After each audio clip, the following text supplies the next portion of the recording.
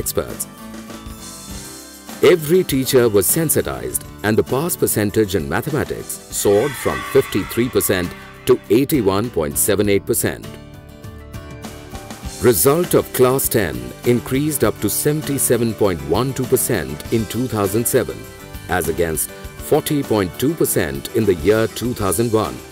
And during the last few years, the improvement in Class 10 results has been more than 35%, which is unprecedented in the history of CBSE.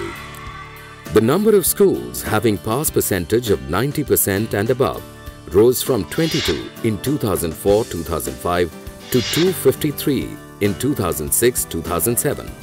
Significantly, from 2007, all students from standards 1 to 8 now receive a complete set of free textbooks which are printed by the department, and those in standards 9 to 12 are given an allowance to purchase theirs.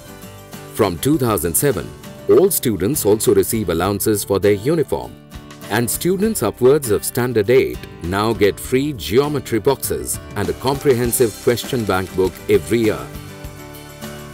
The department has also introduced a no retention policy from 2008, and no child from standards 1 to 8 is left behind. The Vidyalaya Kalyan Samiti or VKS gives the parents a say in decision making and a voice in how the funds under the VKS shall be utilized. A major public-private partnership with the Delhi State Industrial and Infrastructure Development Corporation (DSI IDC) and Infrastructure Leasing and Financial Services (IL&FS) called Rupantar has been launched in 2008 to completely renovate 1/3 of school buildings.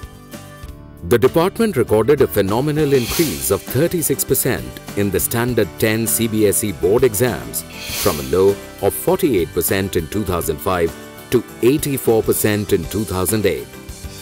This was achieved with an increase in the number of children appearing for these exams from 85,479 in 2005 to 1,05,332 in 2008, and a huge increase in the number of children being declared successful in these exams, up from 41,056 in 2005 to 88,151 in 2008, an increase of 114%. I think the biggest achievement for the department is to have self-belief that in a government system, you can deliver a public good in qualitative manner to a large number of population, and that kind of self-belief which has come in the system, that is the most important achievement.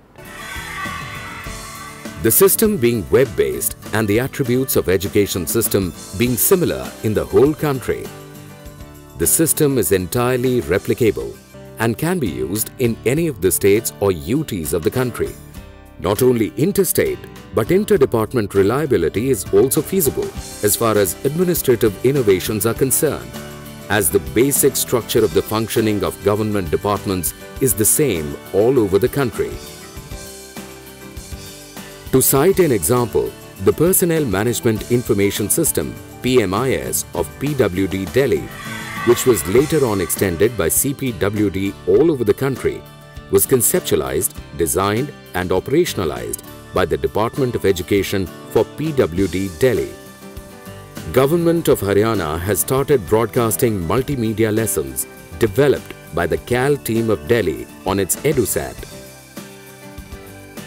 In any change management in the country, it is very important to have involvement and support of the political executives.